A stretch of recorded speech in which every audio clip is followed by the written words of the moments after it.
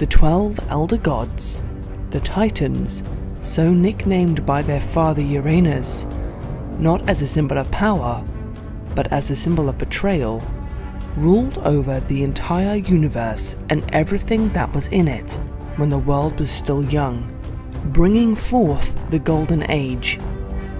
However, those who would end up showing more dominion and activity would be the children of these elder gods, known as the Younger Titans, the new order of gods, or Titans of the second generation.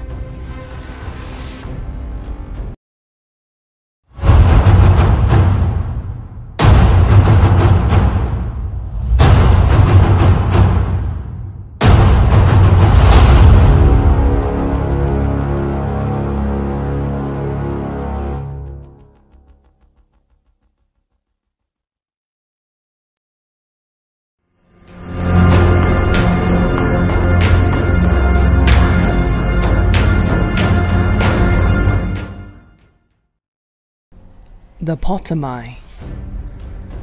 The Potami were 62 male beings and lesser deities of the rivers, born of Oceanus and his wife Tethys. Depicted as elders and surrounded by plants and animals, they represented each river known by the ancient Greeks. The Oceanids. Sisters of the Potami, the Oceanids were nymphs of the ocean. There were more than 3,000 of them, representing small masses of fresh water, like fountains, ponds, and lakes. Creusa.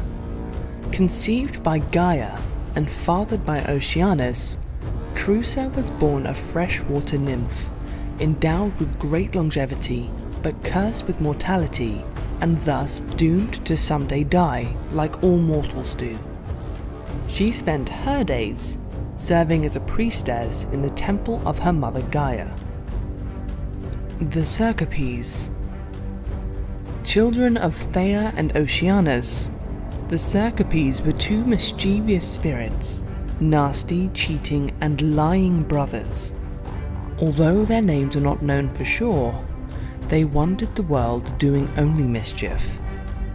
One day, they came across Heracles, better known to the public as Hercules, trying to steal the hero's weapons. Heracles caught the twins, tied them to a rope and carried them on his shoulder. But when they saw his ass, they made fun of him till the hero, greatly amused, could not help but let them go.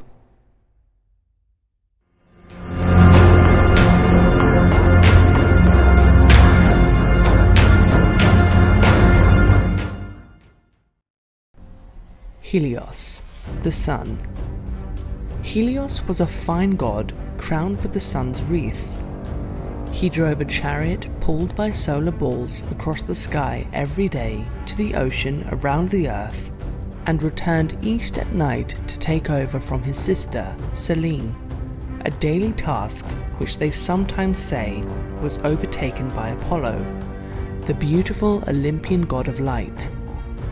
Helios's son, Phaeton, once tried to drive his cart and accidentally went off course, setting the entire earth on fire.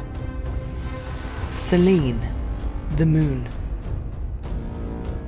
Selene was depicted as a woman with great charm and attributes, having a pale face, clad in robes, wearing a crescent on her head, carrying a torch, and driving a silver chariot pulled by a yoke of white oxen. She was in charge of not leaving mortals in the dark when her brother Helios was hiding on the horizon. She had many consorts, the most famous being the shepherd Endymion, who asked the god Hypnos to allow him to sleep with his eyes open, so he could see Selene every night for the rest of his life. Selene would later be replaced by the enchanting Olympian goddess Artemis. Eos, the dawn. Eos opened the doors of heaven so Helios could drive his chariot through the sky every day. Just like her siblings, she was a charming being, crowned with a tiara and sprouting huge long wings with white bird feathers.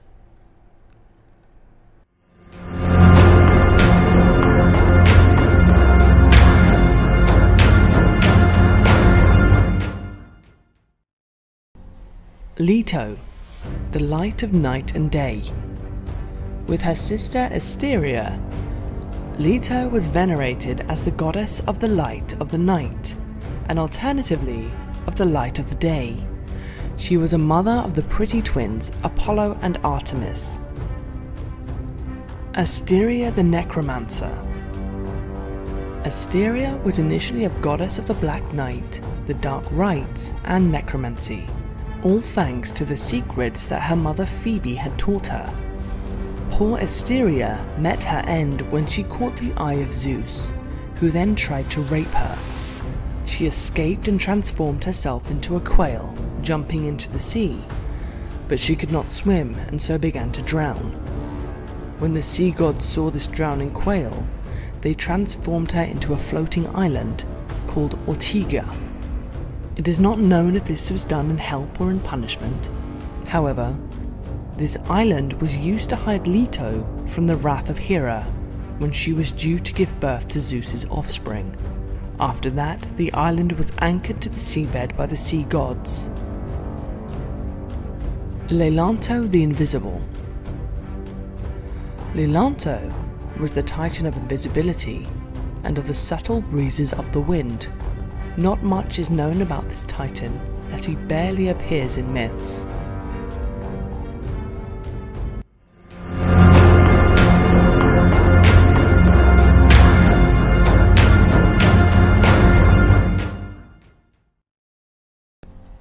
Astraeus the Vague. Astraeus is represented as an astrological deity, and perhaps the least known titan in Greek mythology, with no known features or attributes, and no myths surrounding him. Pallas the Wise. Pallas was known as the Titan of Wisdom. He once had a strong friendly relationship with Athena, the Olympian warrior goddess.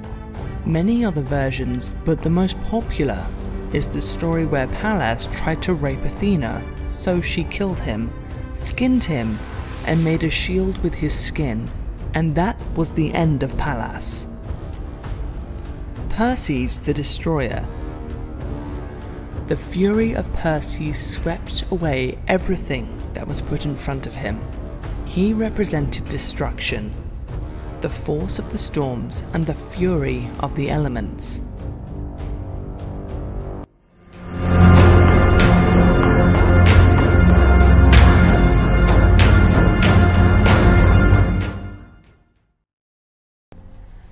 Atlas, the one who endures.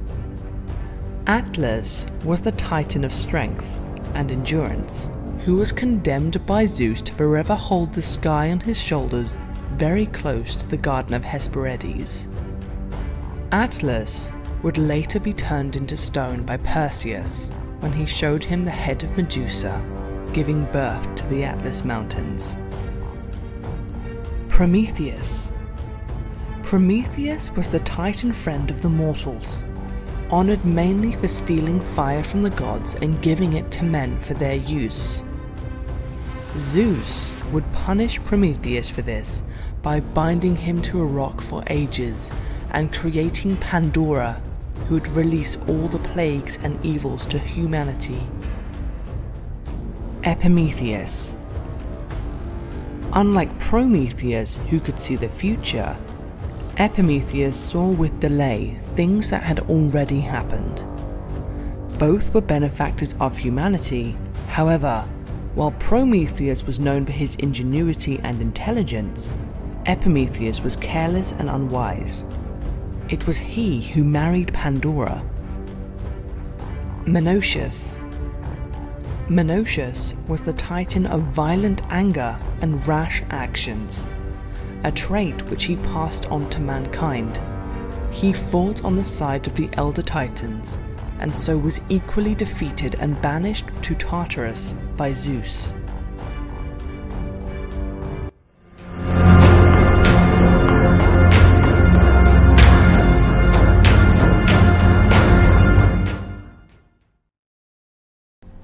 Astrea. Like her mother, Astrea was the upholder of equality in the world of men, and is represented as a winged goddess with a shining halo, carrying a torch and Zeus's rays. The Horai.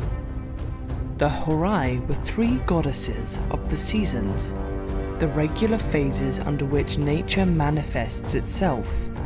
These were ministers of Zeus, kind and benevolent, bringing to gods and men many good and desirable things.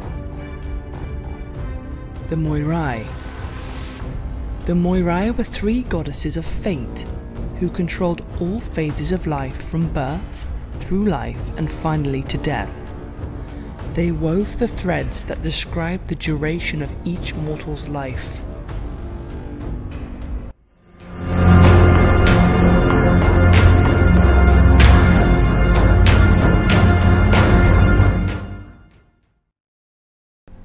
Zeus mated with Mnemosyne, the elder Titanide and goddess of memory, 9 times in a row, giving birth to the 9 muses. The 9 muses were goddesses responsible for artistic inspirations. They came down to earth to whisper ideas and inspire those mortals who invoked them. Each one of them is related to an artistic and knowledge branch. Calliope, the muse of eloquence, beauty, and epic or heroic poetry. Clio, the muse of history. Erato, the muse of lyrical loving poetry. Euterpe, the muse of the art of playing the flute. Melpomene, the muse of tragedy. Polyhymnia, the muse of sacred songs and sacred poetry. Thalia, the muse of comedy and oral poetry. Terpsichore, the muse of dance and choral poetry. And Urania, the muse of astronomy, didactic poetry, and the exact sciences.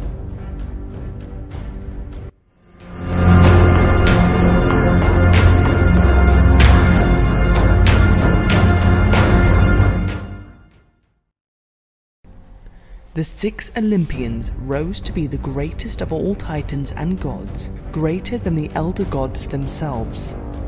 They would overthrow the elder gods in the famous war of the Titanomachy to gain dominion over the universe, becoming the new rulers of the universe. Thus behold the 6 Olympians. Hestia. Hestia was the goddess of the home and hearth, the one who rarely left Olympus and never interfered in the disputes of gods and men. The first one to whom offerings were made at banquets, even before Zeus. She was the goddess who, in order to maintain peace on Olympus, swore upon Zeus's head to always remain a virgin. Hera. Known for her violent and vengeful nature, Hera was the goddess of marriage and the queen of the gods. She was initially a loving and merciful goddess who gradually turned bitter due to Zeus's incessant and outrageous infidelities. She turned her anger on Zeus's mistress and offspring, throwing some kind of twisted punishment at them whenever she could. Her most famous victim was the hero Heracles, whom she constantly punished till the end of his mortal days. Demeter. Demeter was the Greek goddess of agriculture, the life-giving cycle of life and death, the bearer of the seasons, who made the lands blossom during spring, summer and autumn, and left them barren during the cold winter. Hades. Hades was the god of the underworld, one of the big 3, and the most reserved of all the male gods. After winning the war against the Titans, Zeus named him ruler of the underworld, as well as all things underground. He presided over the invisible kingdom, where the dead go after leaving the world. Poseidon. Poseidon was the god of the seas and horses. He lived in the depths of the sea, where there is a kingdom of golden palaces. He could be both calm and violent alike, causing great havoc like floods or earthquakes with his trident whenever he was ignored or provoked. Zeus. Zeus was the god of the skies and king of the gods. He led the Olympians to victory against the Titans, presiding over the heavens afterwards. He married his beautiful sister Hera, but was never faithful to her, as he fathered many children with many different gods and mortal women alike. Zeus's lustful nature would put him in constant conflict with his powerful wife Hera, and as a result, endanger the lives of his lovers and bastard children. These are the Titans of the second generation in Greek mythology. They would in turn bring forth powerful offspring, adding to a greater wealth of history and knowledge that would forever fascinate both the learned and the curious.